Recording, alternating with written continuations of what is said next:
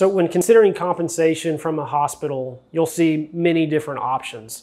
As most physicians start off, there is some sort of guaranteed base pay that's going to be provided, and that's going to cover a set amount of work, and then likely any additional work that you produce over that will be compensated based on a work RVU, or relative value unit. If you're unfamiliar with what a relative value unit is, this is a value set by our government, specifically within Medicare and CMS, where they look at physician compensation as one piece. They also look at what the procedure actually costs. So what is the practice expense? And then what should be the malpractice contribution to that procedure? So how much risk does it have?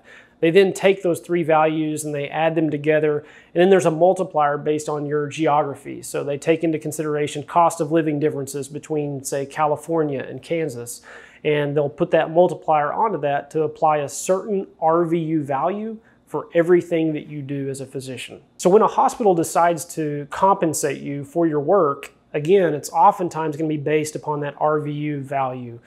Every hospital will take that value into consideration and give you a set amount of dollars for each RVU produced.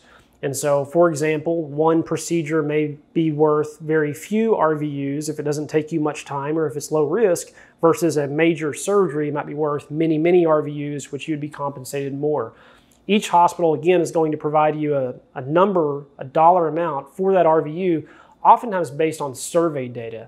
And so survey data can be from Sullivan and Cotter, it can be from AMGA or the MGMA. There's many different sources out there that they look to see what is the average compensation for each RVU for your specific specialty, for your location.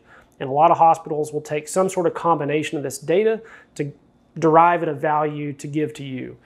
When you talk about contracts and how they can change those, again, you could have a base pay that pays you for, say, a set amount of RVUs. So you could get paid, let's say you're a doctor that's worth $500,000. You could get paid $250,000 for the first 8,000 RVUs you do. And then any additional RVU that you produce over that might pay you at a set rate of $60 an RVU, just as an example. Other hospitals may look at this situation and say, we're just going to pay you a flat rate for every RVU that you do. For every piece of work you do, we're paying you the same the entire time. Another option might be for them to create steps and say, well, for the first 1,000 RVUs, we're going to pay you this. For the next 1,000 RVUs, we're going to pay you this. For the next 1,000 RVUs, and so on and so forth. So it can get a little bit complicated. You just need to know within your contract how they plan to pay you up front, and then how that contract can change or evolve over time as you spend time with that facility. So one good question might be, is one way better than another?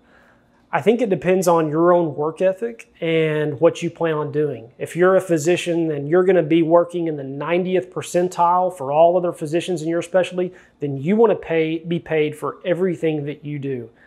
If you're a physician and you plan on taking a lot of vacation and you think, you know, the 50th percentile, that's just fine with me. I'll sit right there. Well, maybe you want to negotiate for a better base pay and build that up, and then really not worry about having to stress and push yourself beyond what your base is covering. A lot of times hospitals will change or adjust these contracts over time. So again, what you might be brought in on, maybe a base amount of money and then a certain amount per RVU early on. Based on your productivity and what the hospital sees that maybe they're making on you or losing on you, that can be adjusted. And so you need to know going into that, when will it be adjusted?